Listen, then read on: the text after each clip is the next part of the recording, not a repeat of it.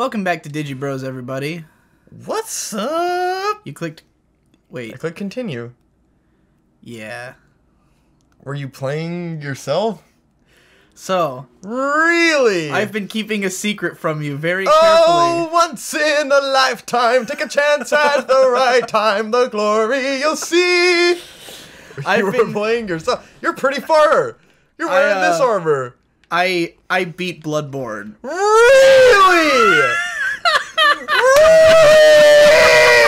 Really?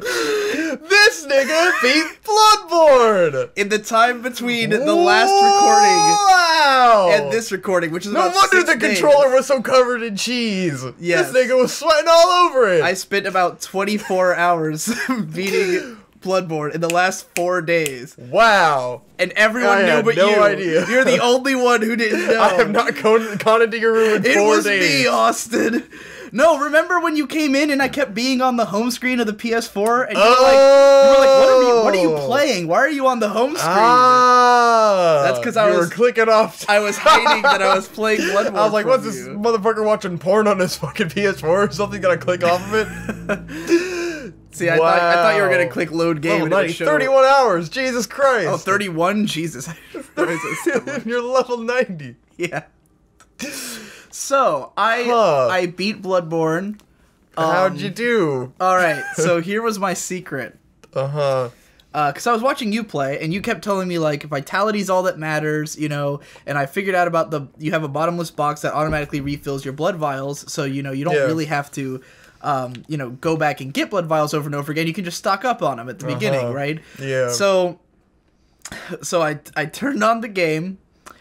I started it up. I put on Biggest Problem. That's why I got through all the Biggest Problem podcasts. Yeah. That's why I bought the bonus episodes. That's 14 hours of Biggest Problem in the universe that you got through. More than 14, yeah. That was like 20 hours. So that's why I listened to all the Biggest Problem podcasts. Shit. What the fuck? Oh, I have it set. You're gonna have to change the settings on the TV because I turned down the brightness considerably for my own sake. This is a bitch. And then I'm gonna have to put on sunglasses. Are my sunglasses over there? What's with your eyes? I don't know where you're... You're gonna want to hit the menu button, and then Very exciting content. That's not it. That's the fucking input. Hit menu. Configuring the TV. Go back. See picture mode. Set it to normal. That's bright as fuck. Standard, is that it? I guess that's it. It still looks really fucking bright. I guess the game brightness is probably turned up. This is tedious as hell. So, yeah. So I put on Biggest Problem. I'm very fucking proud of you for actually going and beating Bloodborne. Yes, I beat everything except I did not beat Orphan of Kos. I could not beat him. Really? So you didn't beat Bloodborne? What? What the fuck? I finished the fucking game! I beat Bloodborne! I didn't kill Orphan of Kos. Why not? Because I wanted to be done with the game. I wanted us to fucking play it on the show today, and I wanted to beat it last night, because I'd been playing for fucking... I was getting nothing done. All I did was play 30 hours of Bloodborne. I've been like, you know, Devu is sitting there finishing all these Asterisk War videos. You were right there. I tried it like 6 times. I fucking got him down to like 40%. He's fucking hard, dude. Yeah. He's real fucking hard. 40%. And you don't get any help on him either. Oh, did I summon that dude? Yes, oh, you whatever. summoned. I did that subconsciously. Fuck it, let's beat this fucking boss with the summon. Yeah. Well, Hell okay. Yeah. So let me finish my story. See, I don't play. The thing is, Bloodborne is an easy game, if you decide that it's an easy game. Yeah. Bloodborne is only hard if you decide you want it to be hard. You know, because like the way that my Victor and our friends Donson and everybody have played the Souls games is they're always like, I don't use any summons my first go through. I don't use, you know, I level up at a regular rate, you know, like it's like you're trying to be relatively weak so the boss fights are more fun. So it's you're more fighting of a skill it at like test, an appropriate level, you know? Yeah. Like Donson will refuse to level up his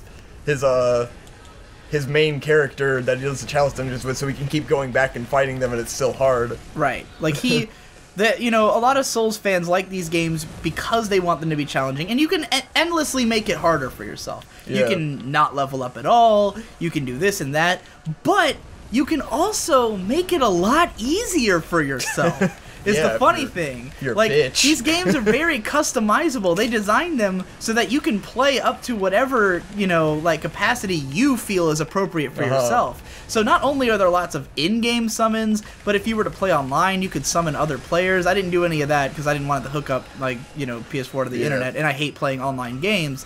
But, like, you know, you can summon multiple people to help you with bosses if you're really that bad. Yeah. You can level up a whole lot. You can, if you were playing, like, Dark Souls, there was, like, if you wanted to play heavy, you could just have super strong armor and super high defense, and fucking nothing could hurt you. You know? I think we talked about in our Dark Souls playthrough how my friend Hypocrite was playing through at the time, and he...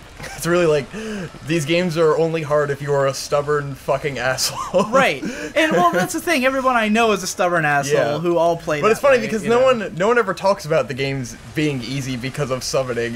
Like, Well, it's like everyone who tries to play it tries to play like a stubborn That's not true asshole. at all. That's not true at all. If you talk to people online, none of them... most people don't play it like you guys. Like, only the people who want the game to be hard play it like it's hard. You know, people who... Well, then how do people think it's hard if they don't play it the hard way? Because people don't know that. People hear from the fucking zealots who are like, oh, it's the... Look, every game that people say is hard is always because they want it to be hard. Because they want to brag about it. It's just like EVE Online. Like, when people who play EVE talk about EVE, they make it sound like it's the hardest game in the universe. Yeah. But, like, I've heard from multiple people that, like, if you just play it normally and you don't go into the high-level play, it's not really that hard. You know? It's just like a normal game that just takes a little bit of thought and learning the mechanics, you know?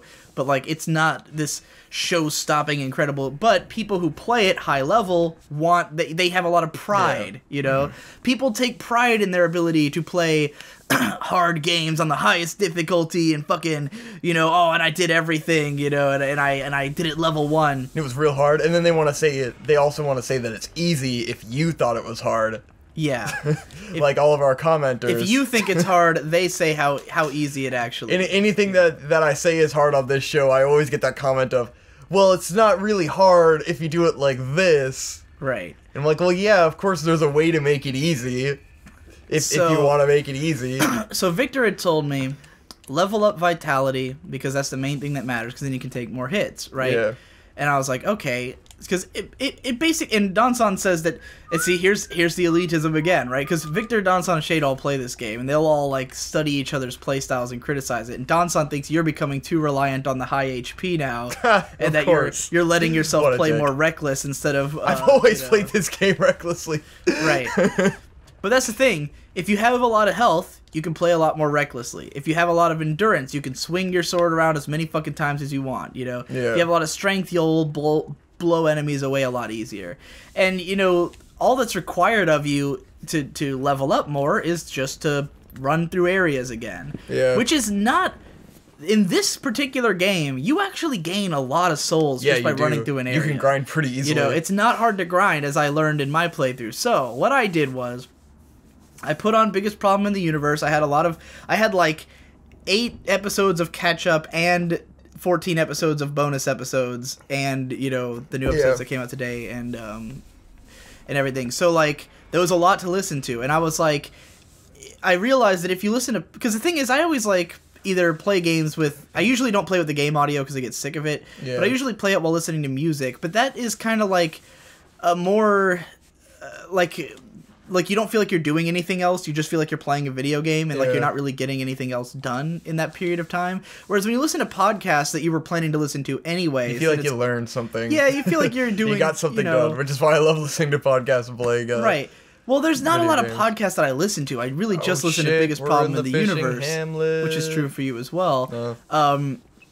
So, like, the fact that I was so behind on it meant it was perfect for this, you know, and that I hadn't listened to the bonus episodes yet. So I was like, all right, I'm going to put on the podcast, and I'm just going to fucking grind at the very beginning of the game until I have, like, 1,000,000 blood vials. Yeah. So... all I did was, for the first, like, 4 hours, I just ran through the first area over and over again until I had, like, well over 100 blood vials and was, like, way over level. Wow. So, awesome. So, by the end of the game, my vitality was level like 42, I want to say. My strength was level 40. My endurance was almost level, or like level 31. Jesus. Something like that. So I'm at level 80 by the end of the game. I beat almost every boss on my first try because I was way over leveled for everything. Awesome. Yeah, because no matter what, when you're leveling up, it always levels defense. So yeah, like it's easy to get over leveled. That's the like best that. part. If every time you level up, your defense goes up. So like you become like just a monster who can take, and you know, I had so much vitality, so I had like super high defense, super high vitality. I could take 1,000,000 hits, you know, and this game is very forgiving if you do get beat up because of the reclaiming life mechanic, where if you get hit... And you had the axe, so that's more of like a strength build. And, yeah, I had the hunter axe. The strength weapons... Which is at level 10 by the end of the game. But with those weapons, it recovers a lot more health when you, like, attack back. And I always... Which is how I played the game, like, the first 2 or 3 times. I always had it as leveled as it could be by the time I made it to the next level, because I was, you know, running through so many times that I got shit tons of blood gems and stuff. I still have, like, of the regular blood gems, I had, like, 100 at the end of the game. I had, like, 50 twin and probably close to 50 chunks, you know, like... by the time I was done. Unfortunately, there's only one blood rock, which is what you level to 10. You decided to play it in the most grindy possible way. Well, the thing is, it didn't actually take that long. Yeah. And it's actually a lot of fun to grind in this game because the environments are cool, and you want to, you know, explore it all the way through. And the funny thing is, see, here's the thing. I had watched you and the Game Grumps play through it. And the thing about this game is that when you watch someone else play and they already know where to go and they don't really try to get all the other shit, then what I always see is you running right through an area, and I can see all these offshoots, all these other roads leading to other places, and I have no idea where they go. Yeah, that's why you have to play it yourself. Well, I mean, not if I was watching someone who did everything, then I wouldn't have to play it myself. But when I'm watching you guys play, that's why I kept saying that the game looked so big and confusing to me, because there's so many places that I was like, well, where does that go? I've already been to all those places, and I know what it all is. When I play, what I realized is that everything loops in this game. Yeah. Like, it's non-stop little tiny circles. Like... whereas Dark Souls is more like you play through a long stretch of level and then it loops back to somewhere you've been before. Yeah. This game is like every path you take loops back to where you just were. You know, it's like 1,000,000 tiny circles leading into each other. And so yeah, when you go down all those pathways, you realize like you very quickly get a sense of like the whole. Now I know the whole map like the back of my hand. You know, exactly, because it's you know, you just run through an area twice and you completely have it memorized. So, like, I definitely learned my way around the game. I could easily... the only place I didn't explore in a lot of depth is the second half of this level, the fishing hamlet. Like, when you get past... because you can just run through this area. Like, I did explore this area in full, but there's a part that's really obnoxious at the end of this area. Yes, where there's lots of enemies. And, I usually just run right through that part. Right, so, like... I just... motherfucker! The same guy! That's the armor I was wearing when you loaded up my my thing. I knew what armor you had. Oh, you're still alive. I just thought you were dead. No. Because that shit won't get off the screen. God, that's annoying. But yeah, I wasn't telling you, I was telling the audience, I'm so used to playing fucking Dragon's Dogma right now. I keep pressing all the wrong buttons. It's driving me insane. Such a different game. Yeah. Like, see, the thing is, I really wanted to, like... basically, once we started playing through this game, that was when I decided I wanted to play through Bloodborne. But I also wanted to play The Witcher 3, and I still do want to play that, and I was like, well, I want to beat Bloodborne, but the only way I'm going to beat it is if I don't tell anyone I'm playing it. You know? Like, I didn't tell anyone I was planning to play it. Like, I had been planning to for like a week. Yeah. And I didn't tell anyone I wanted to play it. I didn't tell anyone when I started. It wasn't until I had already beaten Rom that I told Shade and Donson that I've been playing through it. And then I asked Shade about how to do all the secret stuff. Like, you know, so I could go fight. So you did go and do all the... yeah, like, secret bosses. I fought the Moon Presence. I fought Ebrietas. I fought, you know... Celestial Emissary. Oh! The only things I didn't do was, again, I didn't beat Orphan of Kos. I didn't do Lawrence, the secret boss of the DLC. Yeah. This motherfucker. I didn't do... there's a couple of hunters I didn't kill, just because I didn't, like, follow their storylines. I haven't killed all of them, but... and there's... like I said, I didn't explore the second half of the fishing hamlet all the way through. He's just stuck. You can just leave him. Oh, or you kill him. Well, he has a fuckload of... Oh no, he killed the dude! Oh god, I didn't even know that guy was there. Yeah, he's there and he's dying, and then he asks you to go kill the other guy. I completely missed him. Yeah, he gets killed by the dude who's locked in the cell. I see. And then you can go kill him now. There's a lot he'll invade you a bunch. I didn't get a whole lot of the weapons that you get from the DLC. I see. I kind of with the DLC, I was kind of trying to finish off the game already, and like because I ran out of biggest problem, and like while I was doing the DLC, and I started listening to Sleepycast. And then, which is not as entertaining. So I was like, I need to be fucking done with this game already. I've run out of shit to listen to, and that's sad. And like the DLC's hard. So here's the thing, I think this game is a lot easier than Dark Souls. Yeah. And not just because it's fast and all that, but because it's so much more forgiving for small mistakes. That's what I explained before. That's why I like it, because you get hit and you don't have to. It's not a problem. You just get your health back, and it's awesome. Well, like it's mostly helpful for dumb mistakes. Like if you run up to an enemy, if you just casually fuck up, it's not a big deal. Yeah, if you run into an enemy and it hits you, like an enemy that you should be good against, but I didn't want to go here. You fuck up and it hits you, and then you hit it back. You know, you immediately gain your health back, and it's not a big deal. Whereas in Dark Souls, like you do something dumb, you can do that on bosses too. You hit by a boss and you just get your health back. I didn't usually do that though. I usually ran away and healed. Especially when you have that saw fucking hammer shit, that just heals you like so much, and you can put runes on it to make you heal even more. So you can just not even lose any health. I almost never had less than 100 blood vials through the whole game. Like, not only because I was grinding them, but because I would buy them with all the excess souls after leveling up. So I would just buy, like, 30 at a time or something. I always had, like, a huge stock of blood vials. I actually hit the cap with Quicksilver bullets, because I never used them. Yeah. Dude, I used to always have a shitload until I started shooting all the time. I hit the cap because you can only hold, like, 500 in storage. Yeah. And it won't let me pick them up anymore, because it was, like, which is infuriating. But, like, yeah, so I didn't get everything in the DLC. I did get Did he get killed? Did I already get the sword? And I didn't get everything that you can get from. No, he's not dead. Oh, the guy didn't kill him. The other dude's supposed to kill him if you come back at the right time. Yeah, I got his sword off of him, but I couldn't use it because it takes like 13 skill. And you need it scales off of like the whatever damage. So arcane. Yeah. Yeah. It's magical as fuck. So yeah, oh shit! Hell no. Where the fuck did he come from? It's the guy who invades you. I never saw him here, in this room. Oh yeah, because you have to go back afterwards. Oh, where'd you get the key for this door? From that dead guy. Then you kill his ass. That guy like instantly. He has some dialogue. So is he the one who would have killed the guy? He did kill the other guy, but not just now because he got hit by that monster.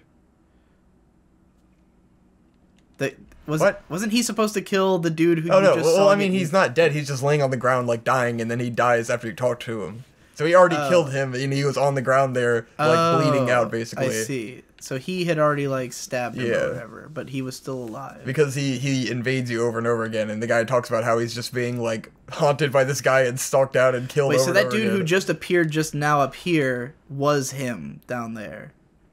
Yes. Okay. Because he invades you with the bell. I see. He's basically like a player who invades you.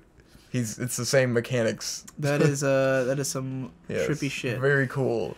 So yeah, beat that asshole on my first try because there's a lot of like almost all the hard big bosses have summons right outside, and it's always cool. Like for that boss, you summon the guy with the bucket on his head. Yeah, and that one has 2 summons actually. I did not know that. But when you summon people, it makes the boss have more health, so sometimes it's just like even harder. Yeah, but I'm sure if you have a lot of health, like, you know, if I had played it with a lot of health, I'm sure it would have been fine. It's cool that they distract him for you and, like, you know, make that easier. So, yeah, that's it for this episode, but we're going to keep talking about Bloodborne since I actually beat it and can talk about it. Yeah, whoa. I really wanted to get your reaction, and your reaction was priceless, so I'm glad I did. I can't click the blood letter. Kept it a secret from you. Next time on Digi Bros. Hey.